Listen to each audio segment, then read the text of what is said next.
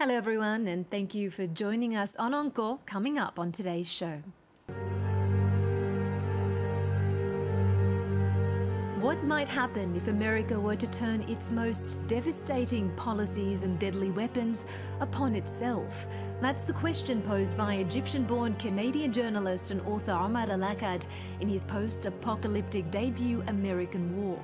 Set on the cusp of the 21st and 22nd century, the futuristic novel imagines the US in the throes of a second civil war, split between the North and the South, and its catastrophic aftermath.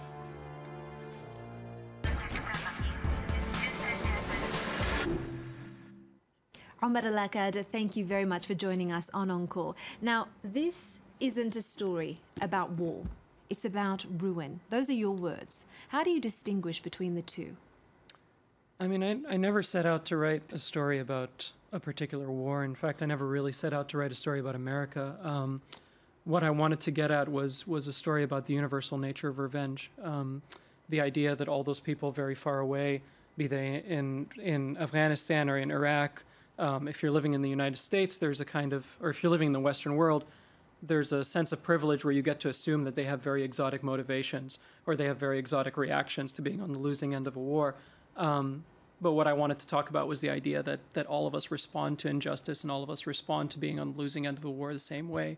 So what I did was take all of the aspects of these wars that have defined the world in my lifetime and recast them as elements of something very close to home, in this case, a second civil war. So that's sort of how I got to it. Now, on the topic of the losing aspects of the war, drone killings, suicide bombings and refugee camps have turned the American dream into a living nightmare in American war. It's a bold and confronting vision, and also a very personal one penned by a resident of the United States. You live in Portland, Oregon. What feelings are you trying to evoke in the reader, and what questions are you trying to resolve for yourself? I mean, fundamentally, the feeling I'm trying to evoke is empathy. And I make the distinction between empathy and sympathy. The central character in this book, Surratt Chestnut, is not someone that by the end of the story I want you to sympathize with or like or apologize for. I only want you to understand how she gets to the place where she ends up. And so fundamentally I was going for the idea that it's possible to understand why somebody does something without taking their side, which when you live in the United States, especially in the last 16 years, that gray space between us and them, the idea that you can understand somebody, has sort of been obliterated. It's been a very sort of polarized world. And so that's what I was trying to get at. That question of us versus them, that's something that you've investigated more, gone into more detail about during your work as a journalist. You covered the Black Lives Matter movement in Ferguson, the Arab Spring in Egypt, the war in Afghanistan, military trials at Guantanamo. How has your experience as a journalist shaped this narrative? I mean, in two ways. There's the superficial way. A lot of what's in that book is stolen from my experiences as a journalist, just straight theft. There's a scene in the book where there's a polio vaccination worker going around a refugee camp in the southern U.S. That's taken from time I spent with a polio vaccination team in Kandahar. The layout of the refugee camp in the book is based on the NATO airfield in Kandahar, also the tent cities in Guantanamo Bay. And then thematically it informs the book just in a sense of symmetry. There are a lot of things that I've covered that felt the same, not in the sense that the details were the same, but for example, I was a journalist for 10 years. I was tear gassed twice. I was tear gassed when I was in Cairo covering the Arab Spring, and when I was in Ferguson, Missouri covering the Black Lives Matter movement. And that's not to say that being in one place suddenly informs the other, only that the visual language was the same. You know, the very militarized police presence, that sort of thing. And so thematically it informed the book with this sense of symmetry, that it's not very different when these things start happening. Thematically as well as stylistically as well, you use fictional news clippings, memoirs, government documents to tell your story. Now, something you touch on in the book is the notion that war is the end of innocence. What are the consequences for ordinary civilians in this book, particularly your protagonist, Surratt? Losing a war is akin to moving backwards in time. You know, you can look at pictures of Kabul from 50 years ago and it feels like someplace that's more futuristic than the current state of Kabul. The idea of being on the losing end of a war being this kind of march backwards in time.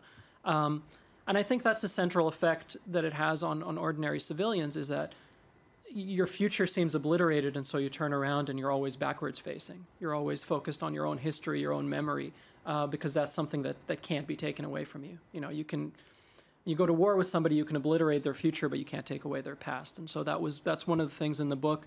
The Southerners in the book who are on the losing end of the war are obsessed with the past. You can't take away their past, but what about their childhood?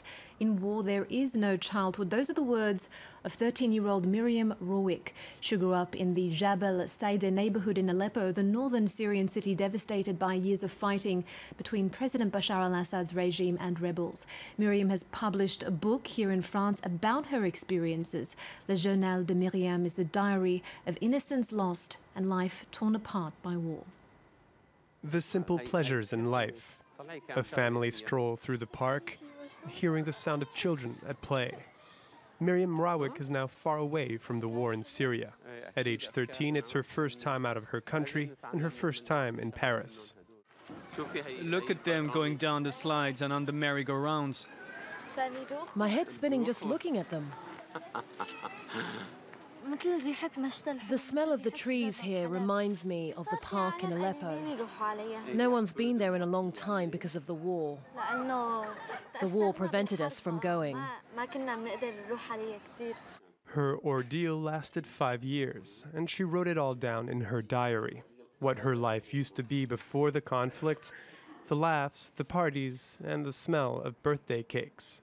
And then the first anti-government demonstrations, the bombings, and that morning in March 2013 when Islamist rebels took over her neighborhood.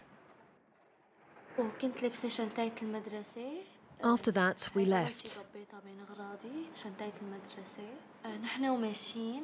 In the street, I saw a man with a very thick beard who was dressed in black and had a weapon in his hand. He was a terrorist. He was repulsive. Memories that will never fade. In January, after the rebels retreated, she went back to her apartment. It was beyond recognition. And so was the area she grew up in.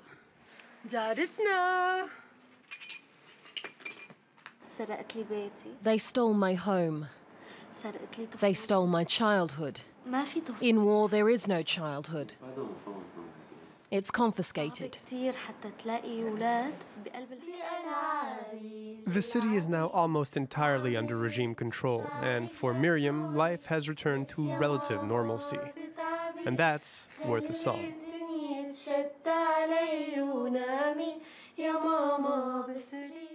Inspiring story, generation scarred by war. Like Miriam, Omar, do you feel that writing is a cathartic exercise? For me, the process of having written is cathartic. Once I'm on the other side of writing, having sort of rid myself of whatever thoughts I had and put them on the paper, that's cathartic. The actual process of writing is anxiety-ridden and not particularly pleasant. Well, you touch on the consequences of climate change in American war. Imagine an Earth like Venus with a temperature of 250 degrees and raining sulfuric acid. Now, that's not just the premise, perhaps, for another book, but what Stephen Hawking recently said could be the future. How do you feel about Donald Trump's denial of climate change? We have a tendency to have trouble foreseeing the problems that take longer than about 30 years, you know, the lifespan of a mortgage. And so the worst impacts of climate change are going to take place on a longer time frame than that. And so it's very easy to dismiss them, particularly if you're in the political sphere where you're worried about next year's election, not getting reelected 30 years from now. I think the present administration in the United States has been an absolute nightmare on a number of issues, and chiefly ecologically. And the worst part is they're not going to have to suffer the consequences. You know, that entire administration will be long gone before we start to see the worst impacts of their non-committal. Did you take a turn from fact to fiction, we could say, to give yourself more freedom as a storyteller? Fiction for me is the world in which I get to explore questions. And that's why I started writing, because I have no answers to any of these questions, but it's things I wanted to explore. And so that was the beginning of American War. That's how it came about. The beginning of the American War and the beginning of your path as a fiction writer, perhaps. Any more books coming up? I hope so. I mean, this is the fourth novel I've written. It's the first one I've ever tried to get published. The other three were, I think the technical term is not very good, and so I never tried to get them published. I'm working on the next thing, but I have an unfortunate habit of not realizing whether these books are any good until I get to the end of them, so we'll see what happens. Well, this one is definitely a good one. I can attest to that. We're coming to the end of the program, but we can't let you go without your cultural pick, Omar. You grew up in Doha, Qatar, so I can understand why the Workers' Cup, which is a documentary behind the construction for the 2022 World Cup, would catch your eye. Can you tell us a bit more about that? Yeah, absolutely. My obsession with art and literature across all genres is with stories that are easier not to tell. And the Workers' Cup is a documentary about what are called third country laborers, people primarily from Pakistan, India, the Philippines, who are brought into countries like Qatar to effectively build the country, the infrastructure. In this case, they're building the stadiums that are going to be used in the coming World Cup. These are people who have no voice and they have no rights. And it's very easy to ignore them. And so what really gets to me about this documentary is that it gets at the lives of people who have no voice. I think it's a fascinating topic, and I think it's something that we should all inform ourselves about, because soon we're going to be watching this World Cup, and we're going to ignore the people who made it possible and who in some cases paid with their lives for it. Well, we're going to leave you with a snippet of Adam Sobel's documentary. Thank you for joining us. Omar El Akkad, American War, will be released here in France in August. Remember our website and connect with us via social media. Do stay tuned. There's more news coming up on France 24 right after this. انطلاقا من حرصنا على جعل العمال جزء من عالم كرة القدم. Ladies and gentlemen, the Qatar World Cup تقام على منشآت قامت على سواعدكم أنتم. After starting this tournament, they are now more loyal to the company. In a tournament like this, maybe scouts will be coming around, big players, so I have this hope and courage that maybe I can have a way out.